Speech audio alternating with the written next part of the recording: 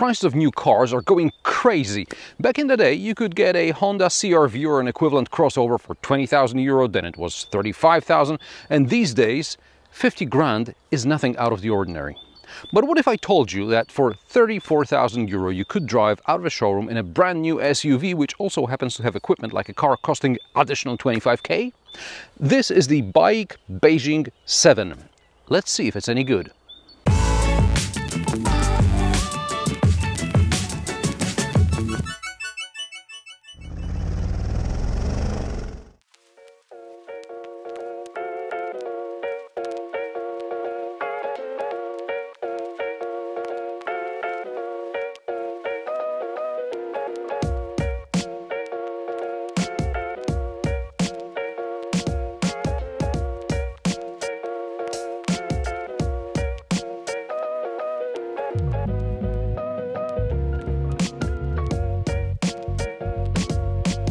The Beijing X7 is yet another Chinese novelty on the European market. Manufactured by BAIC Motor, the Beijing X7 is also known as the BAIC X7 in some markets, and I suspect that in those markets BMW has little to say about the letter X before the 7.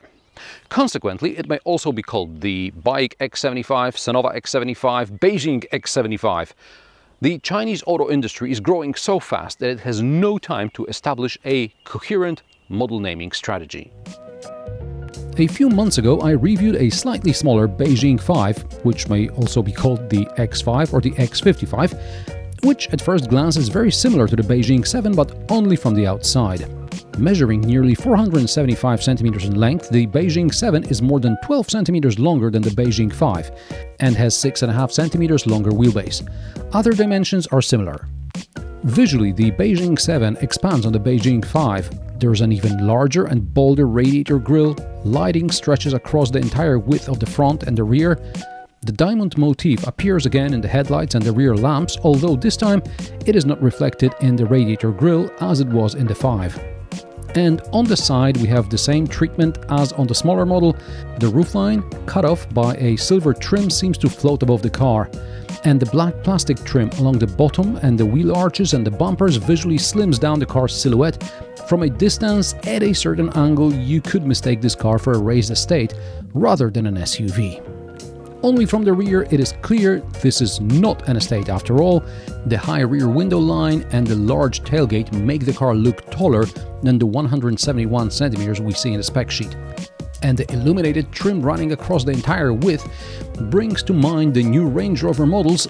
Only the Beijing nameplate betrays that it is not, for example, the new Range Rover Evoque. Beijing has some sort of a proximity lock, unlock and tailgate open, which I'm not a fan of, so I will now leave. The car will lock, hopefully. Okay, and now I can return to the car, and as I stand here talking nonsense, the tailgate should eventually open. And I know Hyundai and Kia have this sort of thing. It's less bad, but it's still quite annoying. What's wrong with just touching the door handle, pressing the button? It works just as well. Or what's wrong with this foot under the bumper? Here, like in some Renault models, disabling what Beijing calls smart locking makes unlocking and locking the doors possible only with the key, even though there's a place on the door handles that suggests a touch sensor. While the door handles on the Beijing X5 popped out at an angle, like on the current generation Toyota CHR, the door handles on the Beijing X7 extend all the way like on a Range Rover.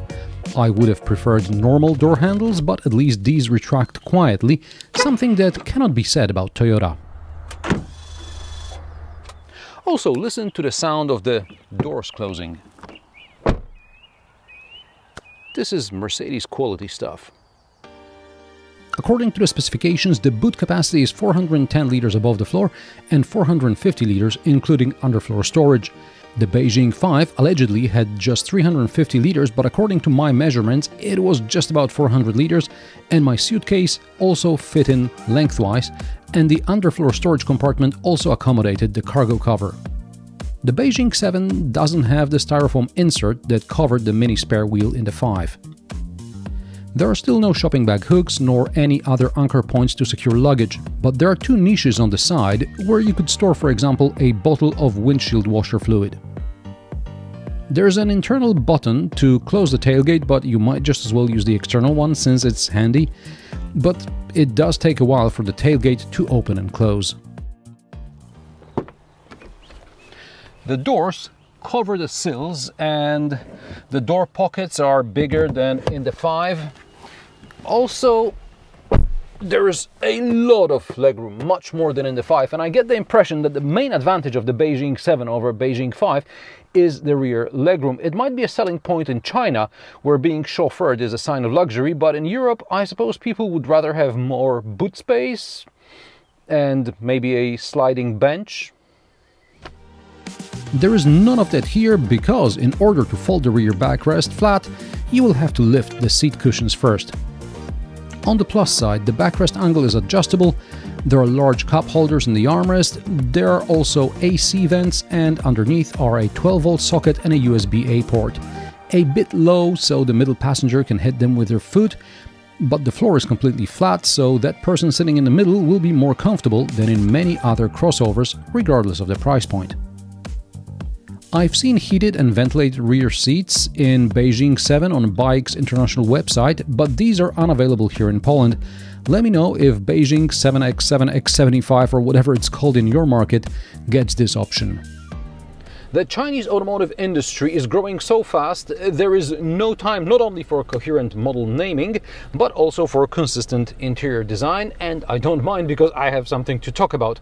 But if you get used to one model and want to upgrade to another, you'll have to learn everything from scratch. Now, here we have not 2, but 3 displays. First is the driver's display, which shows data from the onboard computer, driver assistance systems, in addition to the usual speedometer and tachometer. Second is the central display on top of the dashboard, where we have multimedia settings and the 360 camera. And third is the lower central display, which at first glance looks like it's only for air conditioning settings, but hidden in another menu are the seat settings. I'll start with the seats. Just like in the Beijing 5, the seats in the 7 are too short and I'm only 175 centimeters tall. But in the 7, the passenger gets a fold-out footrest, so on longer trips they're more comfortable. The hidden seat menu not only features seat memory settings, but also controls seat heating, ventilation, as well as massage. As far as the central display is concerned, there is clearly room on it for much more information and options, but in Poland we only get radio, Bluetooth and the Carbit Link app, which enables screen mirroring from your phone. So you might just as well get a good phone holder and use Android Auto and your favorite music apps straight off the phone. The logic of the infotainment system menu takes time and patience, but after clicking through the system, I found most of the settings I was looking for. The only thing I can't figure out is how to make the system not mute the playback audio source when the car is in reverse.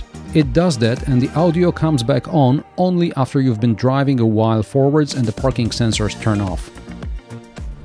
Now, while browsing through various vehicle settings, I found somewhere an option to close the windows and a panoramic roof automatically when it rains, assuming you leave your car with windows and the roof open and lock the car.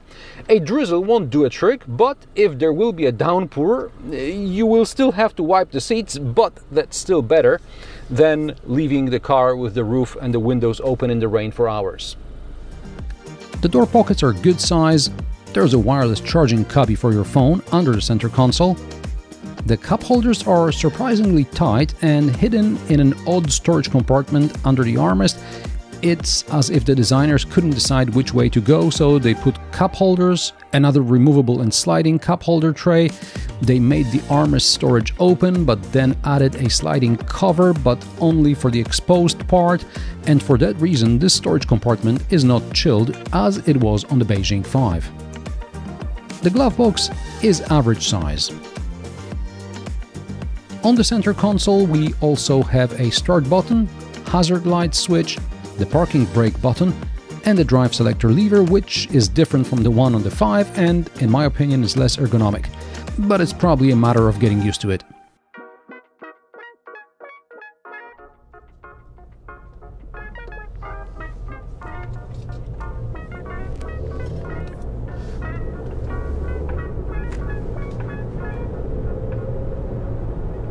According to the Polish importer, the Beijing X7 is powered by the same turbocharged 4-cylinder 1.5-liter petrol engine with 177 horsepower as the Beijing X5. Meanwhile, the BAIC website claims that the 7 engine should have several more horsepower. Either way, it is BAIC Motor Powertrain's own design. According to the manufacturer, the average fuel consumption should be 9.5 liters per 100 kilometers combined, and that's more or less what I've been getting. The Beijing X7 is roughly the size of a Honda CR-V or the Mazda CX-60, so a relatively small engine without hybrid support has a lot of weight to pull around. If that kind of fuel economy worries you, the Polish importer will soon offer an auto-gas conversion, which allows you to keep the manufacturer's 5-year warranty. What is it like in your market? The manufacturer promises 0 to 100 km per hour time of 9.9 seconds. I managed to get 9.1 seconds in both sport and normal modes. It was dry and warm, and traction control intervened gently when taking off, as the Beijing X7 only comes in front-wheel drive form. The 7-speed dual-clutch transmission is a bit jerky, at least at first.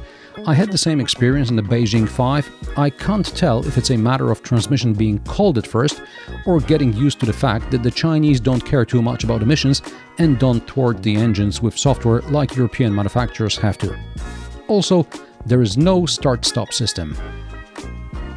The Beijing X7 is only 100 kilograms heavier than the Beijing X5, but the 1.5-liter engine also has to deal with more drag. The Beijing X7 is not necessarily a car for long high-speed travels, but more for city traffic. It's also not particularly dynamic. Like the Beijing X5, also the Beijing X7 seems to be well soundproofed, but only in the lower half of the body. There is no acoustic windscreen and no acoustic side windows, so at motorway speeds it tends to get loud inside, too loud for my liking. The handling is pleasant enough, the suspension dampens bumps well, and the car is stable-ish in a straight line, because if you take a corner too quickly, the car will understeer, and probably all-wheel drive would mitigate, at least help mitigate this, but there is just one drivetrain option. On the plus side, compared to the 5, the Beijing X7 has much better driver assistance systems. The adaptive cruise control with lane keeping assistance is actually usable this time, and the blind spot monitoring doesn't beep at me every time another vehicle approaches. There's just a little light in the mirror. On the other hand, all this is still not as efficient, as trustworthy as I would like. When cars in front start braking rapidly, I didn't have enough balls to wait for the systems in the Beijing to react. I had to start braking myself, otherwise I would end up rear-ending the car in front. And I tested this several times, and this is how the system works, or rather doesn't.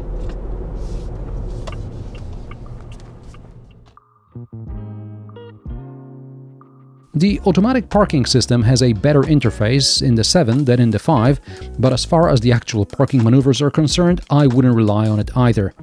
Everything takes ages, and you still end up parked at an angle and way too close to other cars. That's if you don't stop the automatic parking maneuver yourself, because you wouldn't want to damage your car or someone else's car.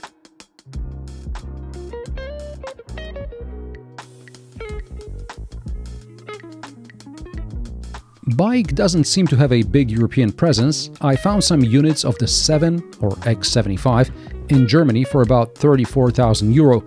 In Poland it cost 38,000.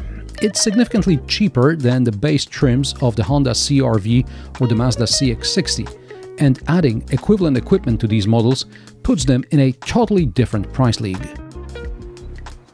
The Beijing X7 surprised me on several levels.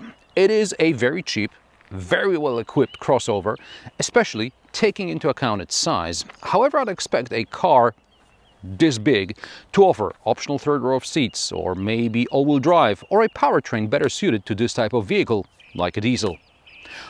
On the other hand, you're getting a large car with a 5-year warranty, and you're pocketing enough money to get yourself another crossover, a small one, like the Beijing 3 maybe. And what do you think about the Beijing 7? Let me know in the comment section below. If you like my sarcastic, down-to-earth and possibly mildly amusing car reviews, join me every Friday at 3 p.m. Central European Time, and don't forget to subscribe and like this video, as it helps me with the YouTube algorithm.